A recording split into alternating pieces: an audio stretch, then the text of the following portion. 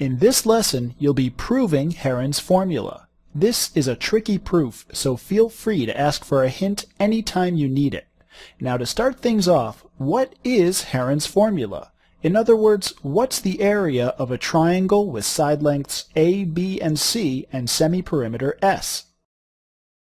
Right, the area of a triangle in terms of its side lengths is the square root of S times S minus A times S minus B times S minus C.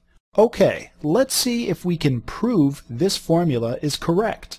Suppose we have a triangle, and let's say its side lengths are A, B, and C. And suppose this altitude has length y. First off, what's the area of this triangle in terms of its base C and height y? Exactly, the area of a triangle is 1/2 times its base, which is C for this triangle, times the height, which is y for this triangle. Great, so we have a formula for the area. But for Heron's formula, you only use the 3 side lengths, not the height. So if we can find a way to express this triangle's height, y, in terms of the side lengths A, B, and C, then we should get Heron's formula. Next, let's say this segment between the altitude and this corner over here has length x. So then how long is this segment over here in terms of c, the length of the entire base, and x, the length of this portion over here? Right, this segment has length c minus x. Now let's see if we can rewrite x and y in terms of the side lengths a, b, and c. First, take a look at this right triangle over here. If we take the hypotenuse A and square it, can you write this in terms of the legs x and y?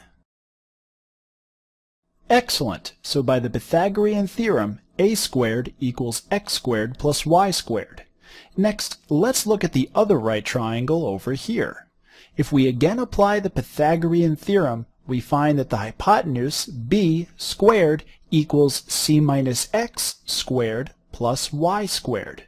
Let's take a closer look at this term, c minus x squared, which is c minus x times itself. Try expanding this product, multiplying it out, and getting rid of the parentheses. Precisely, c minus x squared equals c squared minus 2cx plus x squared. So let's plug this expression back into the equation. Now notice that we have x squared plus y squared over here, which you already found is equal to a squared. So we can replace the x squared plus y squared with a squared. So check this out. We now have an equation with x, a, b, and c. So we can solve for x in terms of the 3 side lengths. Then, hopefully, we'll be able to solve for y. So first, let's add 2cx to both sides. On the right side, these terms cancel out. And so on the left, we have 2cx plus b squared. Next, let's subtract b squared from both sides. The b squared terms on the left cancel, and on the right we have c squared plus a squared minus b squared. Finally, let's divide both sides by 2c. On the left, the 2c's cancel out, and so we've solved for x. X equals c squared plus a squared minus b squared all over 2c. So great! Now, what about y? Well, let's first solve this equation for y squared. What's y squared in terms of a squared and x squared? Exactly, y squared equals a squared minus x squared. And we just found what x equals. It's this expression over here. So let's plug this in for x. Excellent. Now we have an equation for y in terms of the 3 side lengths a, b, and c. So we can solve for y, simplify, and then plug that in for the y in the area formula up here.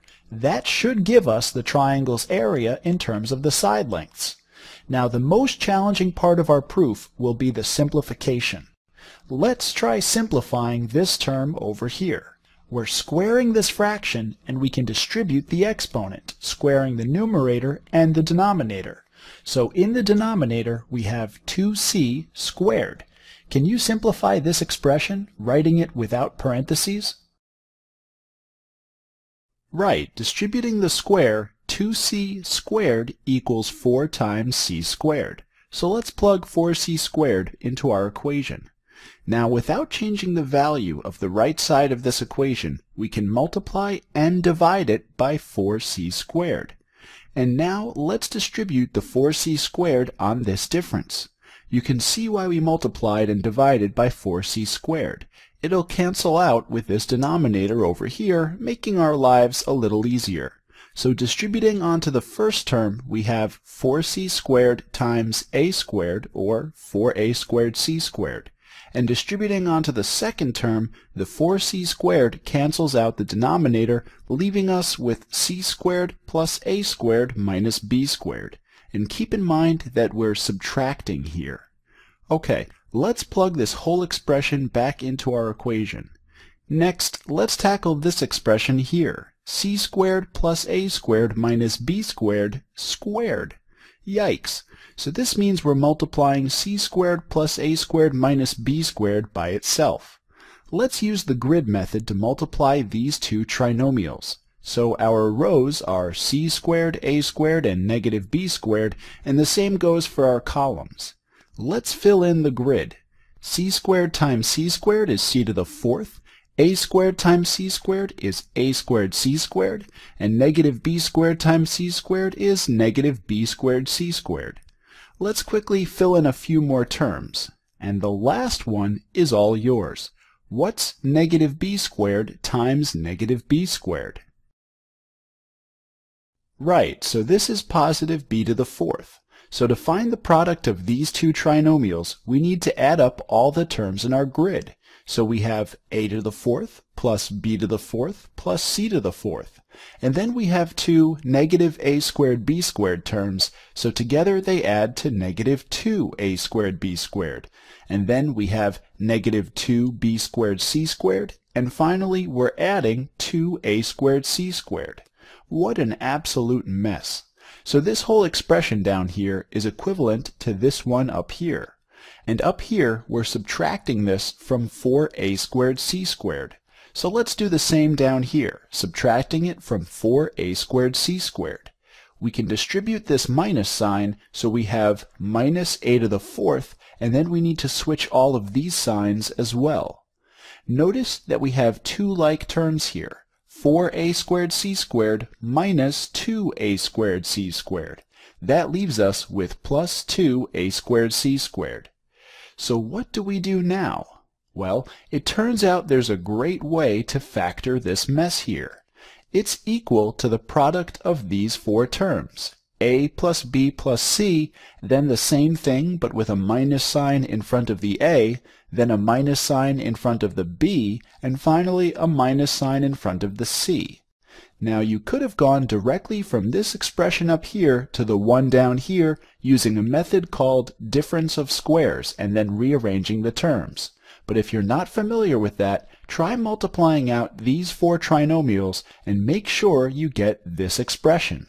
So once you've proven to yourself that this equation is true, or if you trust that it's correct, click here to continue with our proof of Heron's formula. Okay, great. Let's finish this off. Now this expression down here is equivalent to this one up here. Let's see if we can find a more elegant way to write this. Well, our first term is a plus b plus c, which is the perimeter of our triangle, right? It's the sum of the three side lengths. So let's call the perimeter of our triangle P. Now the second term here is negative a plus b plus c. Well, we can rewrite this as a plus b plus c minus 2a, right? Because a minus 2a gives you negative a. So these two expressions are the same, and the a plus b plus c up here is the perimeter P. So this second term is the same as P minus 2a. What about the third term? Well, we can rewrite a minus b plus c as a plus b plus c minus 2b, because b minus 2b gives you negative b. Again, a plus b plus c is the perimeter, so this term equals p minus 2b. Finally, try rewriting the fourth term, a plus b minus c, in terms of the perimeter p and side length c. Nicely done. So a plus b minus c equals p minus 2c.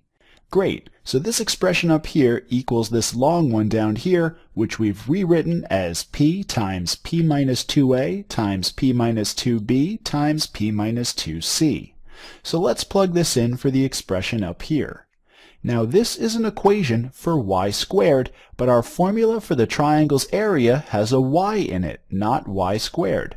So let's solve this equation for y by taking the square root of both sides. So on the left we have y, and on the right we have this giant square root. So let's plug in this square root for y. So here's the area of our triangle. Let's see if we can make this formula a little prettier. Now remember, when you multiply terms inside a square root, like 1 over 4c squared and this whole expression here, you can distribute the root. So this equals the square root of 1 over 4c squared times this other square root. Let's take a closer look at this first root. Can you simplify the square root of 1 over 4c squared? So what expression can you multiply by itself to get what's under the root here? Excellent. So the square root of 1 over 4c squared is 1 over 2c. Let's plug that back into our equation. Now, the c up here cancels out the c in the denominator, and then multiplying 1/2 by another 1/2 gives us 1/4. Now, 1/4 is the same thing as the square root of 1/16, right? In other words, 1/4 times 1/4 gives you 1/16. So let's plug in this root for 1/4. And now that we're multiplying square roots, we can combine them. So we have the square root of 1/16 times this expression. Now, multiplying by 1/16 is the same as dividing by 16. Okay, we're almost done. We can rewrite this 16 in the denominator as 2 times 2 times 2 times 2, so let's plug that in. And we can split this up into the product of 4 fractions, p over 2, p minus 2a over 2, p minus 2b over 2, and p minus 2c over 2. And now let's look at this first term, p over 2. This is half of the perimeter, which is also known as the semi-perimeter, right? So let's replace p over 2 with s, the semi-perimeter. The next term under the root is p minus 2a all over 2. Splitting this fraction, it's the same as p over 2 minus 2a over 2. And as we just said, p over 2 is the semi-perimeter s. And over here, the 2's cancel out, leaving us with a. So this term equals s minus a. Let's plug that back in.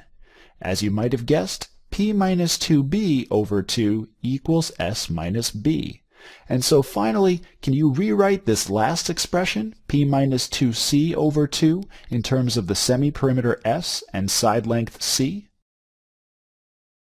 Yes, this is the same as s minus c. So after all that hard work, we now have a neat little formula for the area of our triangle. It's the square root of the semi-perimeter s times s minus a times s minus b times s minus c.